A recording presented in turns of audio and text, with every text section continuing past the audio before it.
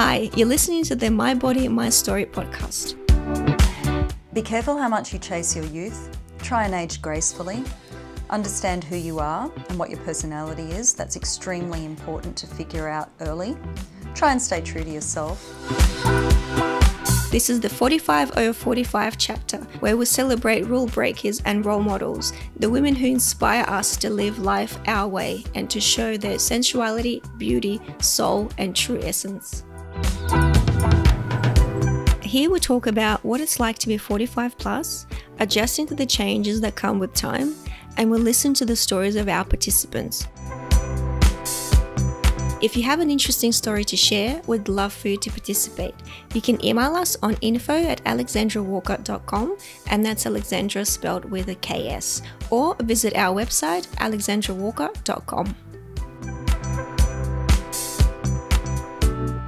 Hi Mirella, welcome to our studio and welcome to the project. And while you're sitting in the makeup chair and Chitra is doing makeup for you, I'll be asking you a few questions. Tell us a bit about yourself. Where do I begin? I'm a Leo. I think I'm 46. And I live in Sydney. I was born and raised here. My parents are of Italian background, but I'm very, very much Australian. And I actually can't believe I'm doing this. I've never done anything like this before. It's actually a bit of fun. So, what are you most passionate about? People say I have a fairly intense personality. That's quite true. I care an insane amount about politics for some reason. I don't know why. It's quite maddening. I care about people being mistreated. I do love animals. I care a great deal about culture, heritage, traditions, philosophy, psychology. These are the things I care about. I care about the logic of human culture and how people interact and how we can enjoy ourselves more without hurting each other, really. They're the things I care about. That's nice. Everyone knows that with age we change. And what positive changes have you experienced so far? The most wonderful thing that I wish young people understood as you get older, and I was lucky to figure this out early, you really do need to stop caring what people think, and that sounds easier than done. But the reality is that if you're confident, you're in a top 10 percentile of people around you. And as you get older, you need to realise not everybody's looking at you, everybody's so worried about themselves. Once you understand that, you've got a lot more freedom to fail and to grow. You must have confidence. Even if you don't have it, fake it. I like the saying, this freedom to fail. You have to have freedom to fail. Otherwise, you don't move in any direction. It's very hard to accept. And it takes a lot of strength to do that. So you have to have a lot of courage to do that. I see a lot of young women and I think, I really wish you understood this. But they won't know until they get older, and it's a bit of a tragedy because when you're younger you spend so much energy trying to please other people. You really should not. Doesn't mean you treat people badly, but you understand what I mean. Yeah. Gosh, what other thing that have I understood being older? I also understood this from an early age. Take care of your body because you will age. There is no way around it. You will age. It's just up to you how you age. And finally, unfortunately, as grim as it sounds, you will also die. All of us die.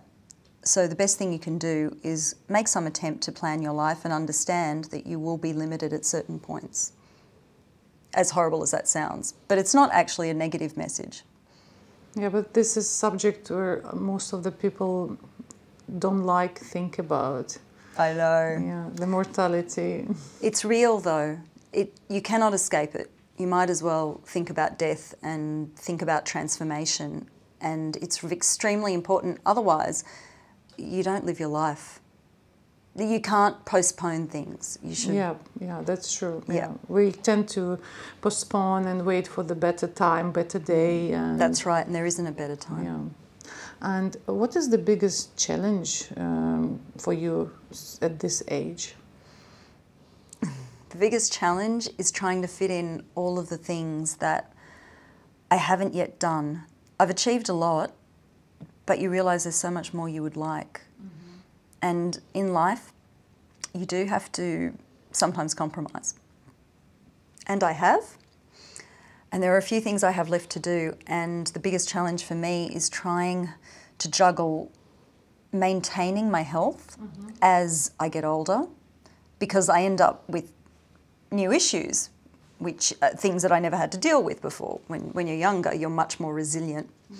As you get older, you're not nearly as resilient. And I'm not just talking about your skin and elasticity. You just don't bounce back from setbacks as easily. You would think you get better with it with practice, but in actuality, I believe it wears you down. And that's why as you get older, you literally don't have as much stamina and energy to deal with the things that you used to deal with when you were younger. And that's my other challenge. You get bored, if you like, by life. You end up feeling as though you've had every conversation you're going to have. You've met every man you're going to meet. You can't discover anything new. Becoming jaded is death. If you don't desire anything, you're dead. And that's my single biggest challenge, thinking I don't want anything more. It's really difficult. Oh, I'm with you on that. It's challenging to find new interests which really capture you. Yes. Like when you're young, everything is interesting, everything is exciting. That's exactly it. Matthew Weiner, he wrote Mad Men and The Sopranos. I saw a talk of his once, and he said, by the time you're 40, you will realise you have had every conversation you will ever have. And I was knocked by that sideways. I thought, oh no, is it really true? Please don't be true. But it's true. And that's okay. I just have to figure out a way to make life more fascinating for me. I just worry that I'm going to be too cynical and jaded, because that's very difficult for me not to be. Cynicism and a lack of fascination with life, it's paralysing. Oh, but I think the fact that you're talking about this and you realise that you're already not cynical. Yeah, I am a bit, but I am, if you get me in different moods, at the moment I think I'm just trying to be very logical and calm and extremely sensible. But some days I do throw my arms up in the air and I'm exceedingly cynical, and I honestly think there's no point. And then at other days I want to fight. It's a mood. It's my mood. Yeah, and we're allowed to be different. Yes, yes. I mean, no one person is going to have the same mood or feel the same every day, and I can't do much about that. So far, what would you describe as your greatest accomplishment? Oh, no. Nothing's ever good enough for me. That's a very difficult question to answer. So you still want to come? I think there's something I would love to do still. I worry that maybe it's past me. There's one thing left. There's one thing I really want, and that's to find some sort of creative artistic outlet. That's the one thing left on my list. But in terms of my achievements, oh Lord, it's not my education, it's not... Oh, actually, you know what? As weird as this sounds, my ability to create and find and make friends, it's my social network. I really believe the people that I have found along the way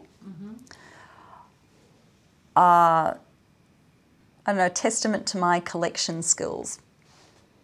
I've surrounded myself by some very great people, and I think that is weirdly my greatest accomplishment. Oh, that's a great one. Yeah. Well, connection's really all that matters in this life. When you expire, the people you knew and the things that you did are the most important things. That's true.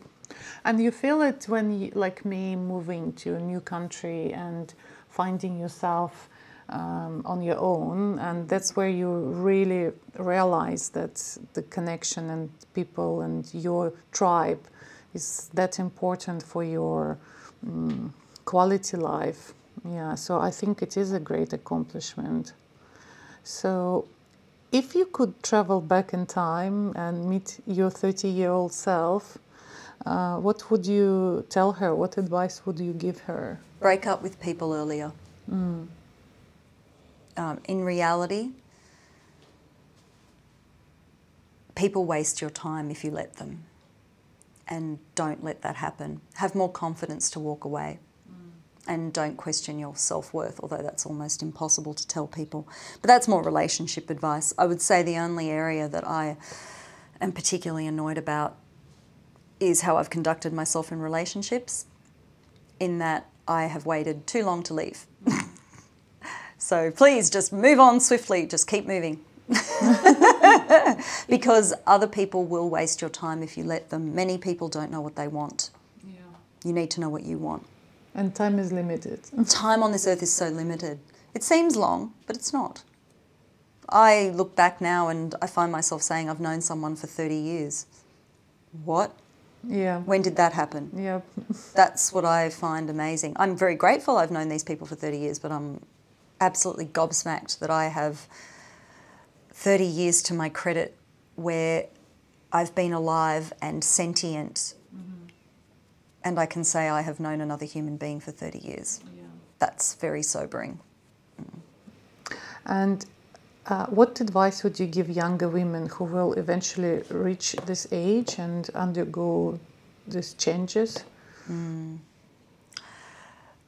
Be careful how much you chase your youth. Try and age gracefully. Understand who you are and what your personality is. That's extremely important to figure out early. Try and stay true to yourself. Always be self-sufficient, no matter what. I've been very fortunate in that I am completely financially independent and I've never relied on anyone. I know that's not a possibility for everyone, but do your best to make sure that happens. I can't stress it enough. So if we move to the perfect body image idea, where do you think it comes from?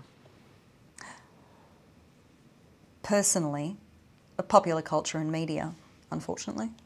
I mean, and that's fairly obvious. It's changed a lot through the ages. I mean, women who were overweight and pale were better looking, and you know, maybe 300 to 400 years ago or so, and that kind of thing. And then even from, say, I would say the 50s, we saw a radical change as women became a lot thinner in magazines. And I think it's easier for clothes to hang off women that are a lot thinner. So that's where I think the body image comes from. What do I think of it? Are you asking me what I think of it? Yes, and what do you think of that? Yeah. And what is for you perfect body would What's be? a perfect body?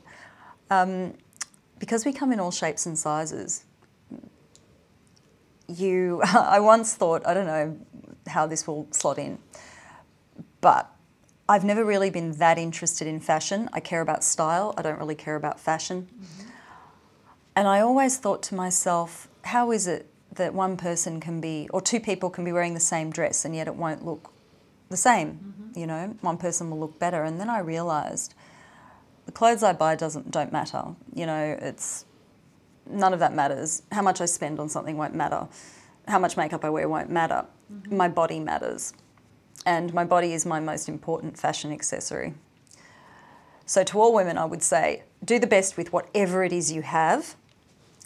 Be very mindful of whether or not you're going to get any surgery. You're better off without it. Be it exercise, diet, whatever it is, take a very, very close interest in your health.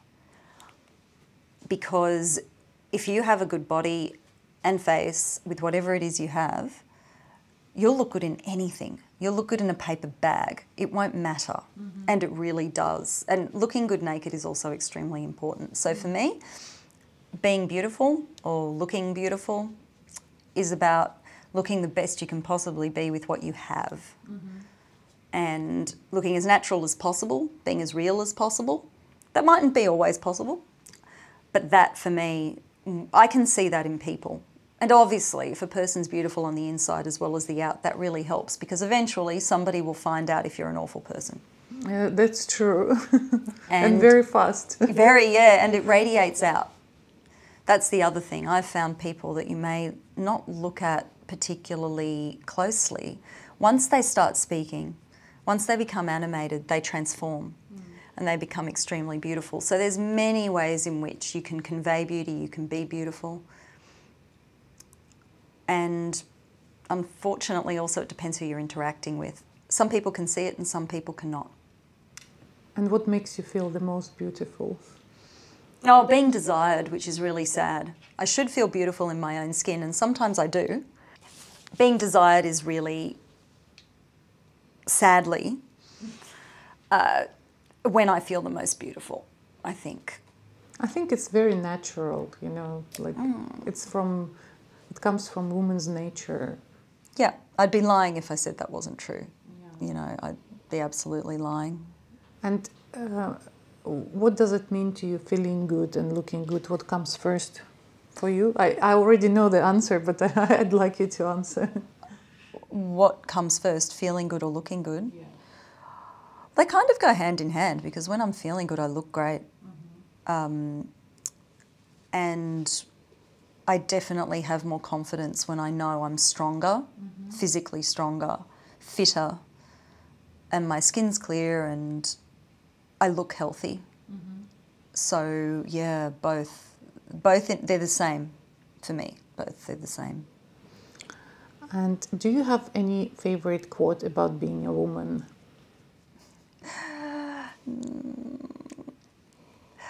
There are a few. There's actually a Public Enemy song called, oh, which one is it? It's on Fear of a Black Planet. Revolutionary Generation, that's right. It's like from the early 90s, but Chuck D, this rapper, is like, oh, what's the line? It's not behind every great man there's a great woman, but it's essentially that kind of notion. And there is, I mean, that's true. But I think one of my favourite quotes from a woman actually is Maya Angelou's quote about courage. She said that courage is the most important virtue to have, because if you don't have that, you can't practice any of the other virtues. And she's a powerhouse of an individual. She's dead now, but she was an extremely strong woman. So in terms of being a woman, I can't really think so much about that, but something that a woman said, yeah, I definitely agree with that. I wish people had more courage. Well, thank you, Mirella. Thank you for sharing your thoughts. And it was very interesting to listen to you, and hope you will enjoy the rest of the day and your photo shoots. And thank you so much. This is fun. If you have an interesting story to share, we'd love for you to participate. You can email us on info@alexandrawalker.com, and that's Alexandra spelled with a KS, or visit our website alexandrawalker.com.